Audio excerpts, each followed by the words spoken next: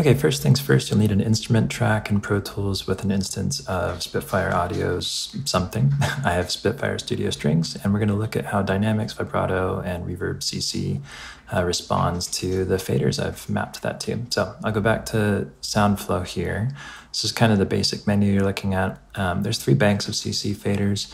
I'm controlling everything from my phone. In fact, I'll navigate over to the basic faders on my phone now. You can see that the volume works all right. Expression's working okay. Yeah, modulation's working okay. These are actually pretty responsive. I've been impressed with the touch surface. Yep, and vibrato's working all right. Okay, let's go to the advanced CC faders now. These ones are a little trickier because not every library that Spitfire makes is mapped with these enabled.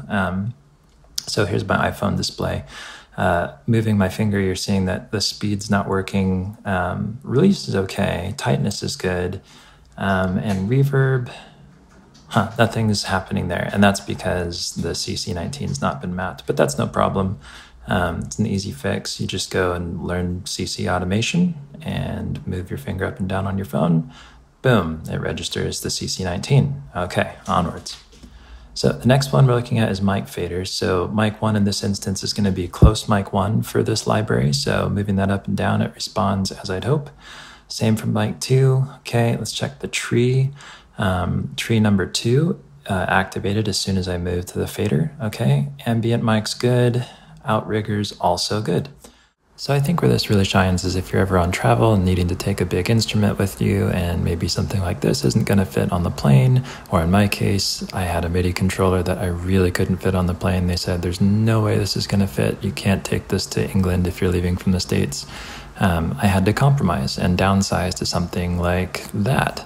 And the reason I love Soundflow so much is that it works in tandem with that, where I might not have faders on my tiny portable MIDI controller, but with my phone and Soundflow, now I can still control parameters like volume, expression, mod, and I'm a happy camper.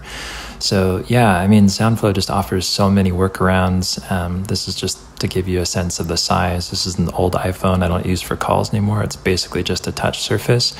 And yeah, I love the interface, and it fits in my pocket and occupies less space than my luggage, and it has a small footprint in the studio. So highly recommend. Check it out.